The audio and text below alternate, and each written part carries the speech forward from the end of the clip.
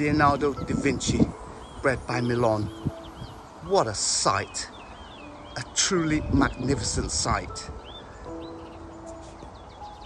Look at each stem. There's almost 20 blooms on each stem. And there are quite many blooms on this. Really, the whole bush itself is smothered in blooms. Just incredible.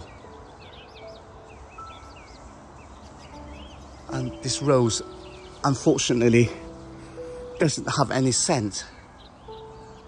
But really, what it lacks in scent is just the amount of blooms this produces is just unbelievable.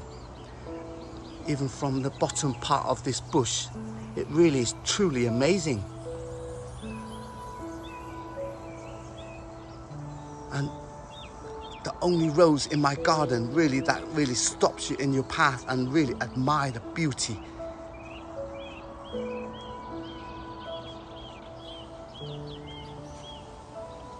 Although these blooms don't look as elegant as some of my roses, but these are just so long lasting. Look at that.